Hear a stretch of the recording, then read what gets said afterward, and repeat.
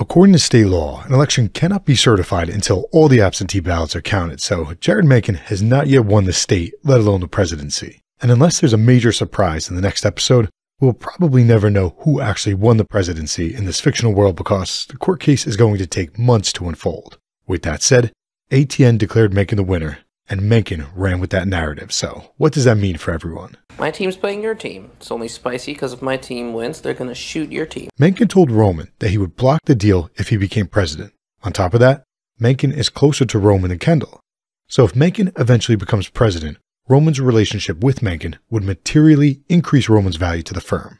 Those are potentially two big wins for Roman, but they both depend on Mencken winning the presidency in the courts, and that is far from guaranteed. To make matters worse, there are major ethical and legal concerns at play. Leaks that suppress or encourage turnout could result in our ejection from the national election pool, okay? And what Roman did was much worse. Roman, the co-CEO of Waystar, didn't just have a direct line to Mencken's campaign, which would have been bad enough. Roman literally went and spoke to Mencken face-to-face on the night of an election ahead of a very, very contentious call. In other words, Roman thinks that he won, but Roman and the company may pay the price for his unethical and potentially illegal behavior. Roman might have been talked off that ledge if he hadn't fired Jerry. At the beginning of the episode, Greg told Tom how Matsson had admitted that he and Shiv were working together, and Tom advised Greg as to what to do with that information. You store it, you hoard it, you save it for a special occasion, and then you smash someone's fucking face in with it. When Shiv both harassed and threatened Greg, he tried to blackmail her into assuring him a job with Matsson, but she just doubled down on her threats instead, so Greg eventually told Kendal the truth. This puts Greg in an interesting spot. He is on Team Kenro, or rather, Team Ken, and not Team Shiv. But Greg has also built a relationship with Matsson. Moreover, Greg witnessed and was the victim of harassment by Matsson and his crew. So Greg isn't necessarily boxed into just Kendal. Greg has a variety of cards he can play. Tom isn't so lucky. In the last episode, Shiv told Tom that he was a masochist, and she was proven right in this episode. When Shiv apologized to Tom, the timing of her apology was suspect, so he didn't apologize back. If Tom is truly done with her, then fair play. But if Tom wants to get back together with her, then he was cutting his nose to spite his face, and he did it more than once. In episode 4, Shiv blamed herself for her father's death, and Tom tried to assure her that it was not her fault. In this episode, he explicitly said that it was her fault, at least partially. That was a truly disgusting thing to say, and if he is still in love with her, then it was also a counterproductive thing to say. You could say that Tom was unhinged. Ironically, he said this about her. You sound a little unhinged. You fucking watch it. Tom had the opportunity to be the adult in the room and tell Roman and Kendal that it was a bad idea to declare Mencken the winner, but he didn't. Tom went along with it, possibly for no other reason than knowing that it would hurt Shiv. That is a dumb reason to make any decision, especially one as big as the election winner. Tom has already received a number of hateful messages, and another news network has already painted Tom as undermining democracy. It's not a good look, so if the Gojo deal goes through, it is unlikely that Matsson will retain Tom. It was also a rough episode for Shiv. Shiv apologized to Tom, but she did it while attempting to manipulate him, so it didn't resonate. She also told him that she was pregnant, and his response was hurtful. Shiv threatened Greg, so he outed her to Kendal, and in the end, ATN named Mencken the winner. So Shiv took a beating this episode, and to be fair, it was partially her fault. She could have chosen a better time to apologize to Tom genuinely. She didn't have to harass and threaten her cousin Greg, and she didn't have to lie to Kendal about a call that never happened with Nate. Like so many others, Shiv has prioritized her personal business ambitions ahead of her relationships, and that has come at a cost. In an ideal world, Shiv would convince Matsson to buy Pierce with just her, since Pierce is better aligned with their politics, but that's not on the table, at least, not yet. For now, Shiv is trying to get Matsson to release the India numbers and get ahead of the story, but Matsson wants to keep them a secret. There are only 2 episodes left, so it'll be interesting to see how the deal factors into the funeral episode. In theory, next week might be the week that the deal dies due to the fallout at ATN, the India numbers, or any number of other ethical issues with Matsson. Both Shiv and Roman's political views align with their business interests, but Kendal had conflicting interests. On the one hand, Kendal's adopted daughter is a minority, so he is not a fan of who Mencken is and what he stands for.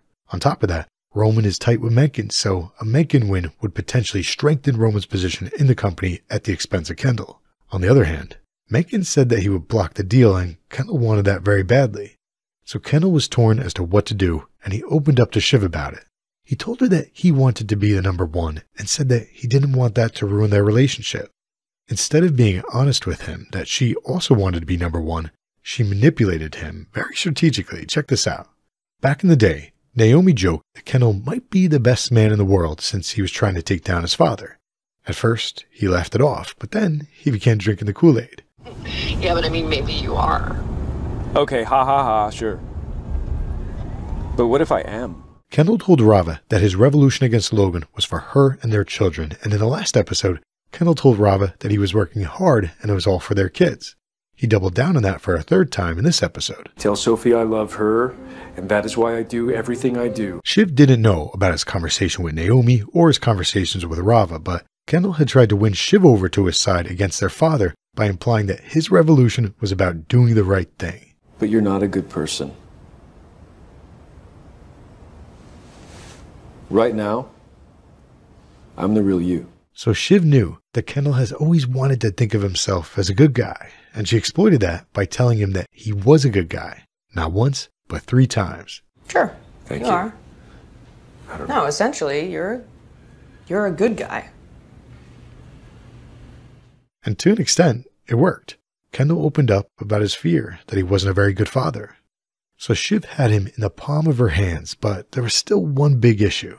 Kendal didn't want to lose control of the company to Matsson. He told her to give Nate one last call. Although this is sort of a moot point, I'd like to ask you a question.